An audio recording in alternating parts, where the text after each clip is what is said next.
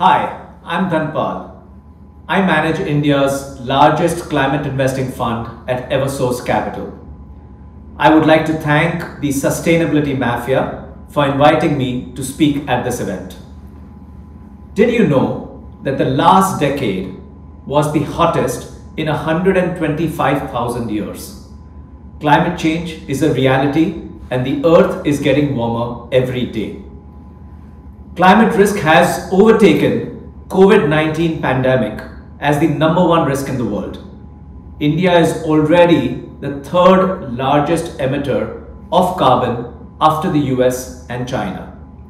Deloitte estimates India risks losing $35 million in economic potential over the next 50 years if we don't do anything about climate change.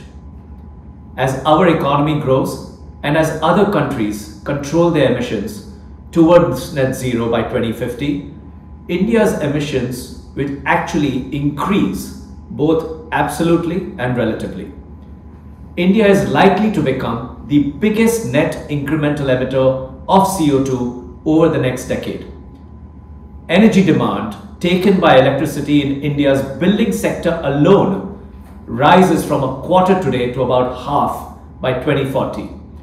Oil demand for road transport is projected to double by 2040. Investing in climate change now is the imperative for the world and for India. In the next decade, India will need to invest anywhere between $2.5 to $3 trillion to finance this change. The latest estimates that we have suggest that we are investing less than 10% of this annual requirement of over $170 billion. This all sounds pretty daunting, but let me point to 3 pieces of good news.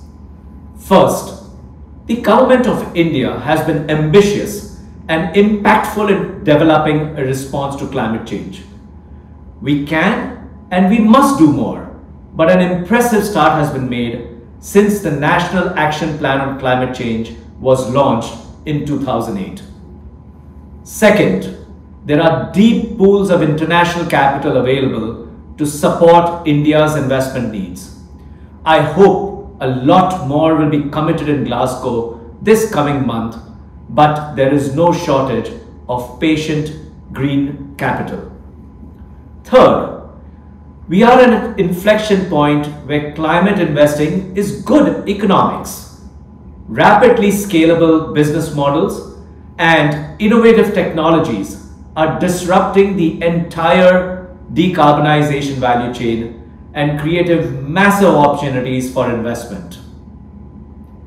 India has a deep pool of businesses as well as extraordinary entrepreneurs that hold the key to the transition to a sustainable net neutral economy. As of June 2021, there were over 50,000 startups in India registered with DPIIT's Startup India. Of these, nearly 16,000 recognized in FY21 alone. An increasing part of the startup ecosystem is addressing areas related to energy transition, e-mobility, energy efficiency, as well as resource efficiency around waste and water. These startups reflect the accelerating demand for early and late stage capital as more and more of them progress through the funnel and reach different levels of maturity and success. Let me expand on these a bit. First, the role of government. India has been one of the biggest champions of climate action. A few examples stand out. The Government of India initiated the setup of the International Solar Alliance of 124 nations.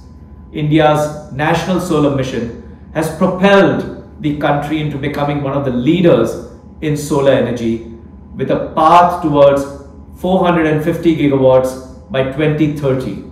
We are already a quarter of the way there, with about 100 gigawatts already having been installed.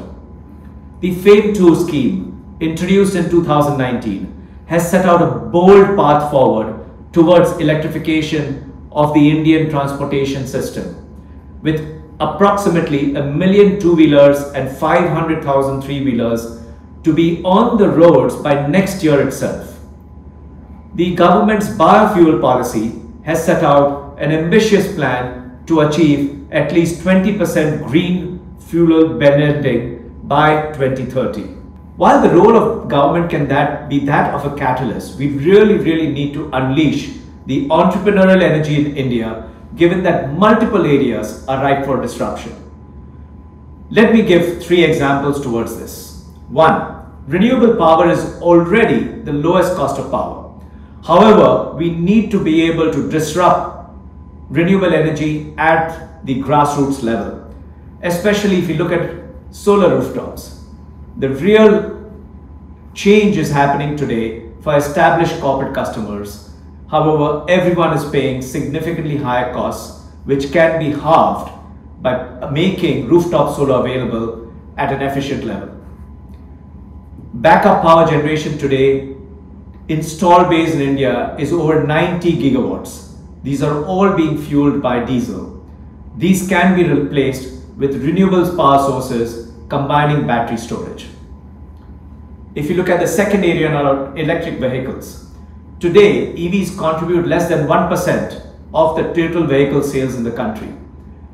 If we are to target at least 30% by the end of this decade, there is an investment over $200 billion in the EV ecosystem, charging infrastructure, batteries, etc. With rising diesel and petrol prices, EV economics have become even more attractive, with significant savings available in daily usage. On the other hand, battery prices have come down by as much as 90% over the last decade, and today continue to tip the scales in favor of electric vehicles. For all of this potential demand of capital, I think there are key 3 drivers which I believe are there for entrepreneurs, businesses and corporates to leverage it. The first is new and emerging business models that have become much more competitive and disrupting the way energy is being produced, how mobility works and how industries process their products. There is a clear opportunity to leapfrog carbon-intensive technologies, just the way mobile telephony leapfrogged the wireline or the fixed line networks in the telecom infrastructure of India. 2. There is an increasing momentum of large Indian companies scaling up renewable capacity, greening their entire footprint to deliver net zero targets. 3. New and growing set of consumers today, especially the millennial consumers, who are particular about their carbon footprint and want to make sustainable, conscious choices in terms of goods and services that they consume. Finally, I believe that all of these good opportunities, capital typically chases them. And we have to lead with these and many more interesting opportunities available for climate change in India, and capital then follows to deliver upon them. There is therefore a need to balance, and therefore there is a need to innovate in equity, debt and blended finance to address this over $2.5 trillion climate finance conundrum. First, the role of equity. Institutional investors globally are already rebalancing their portfolios to increase allocation to ESG and sustainability. Globally, ESG assets have already climbed to over $37 trillion from $22 trillion in 2016 and are likely to become a third of total global AUM, close to $50+ trillion by 2025.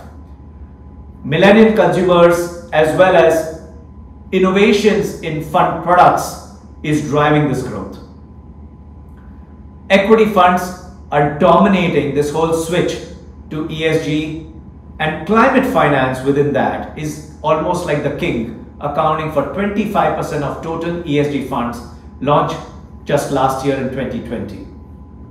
One such example is what we at Eversource Capital are doing to deliver climate finance to India with a focus on impact.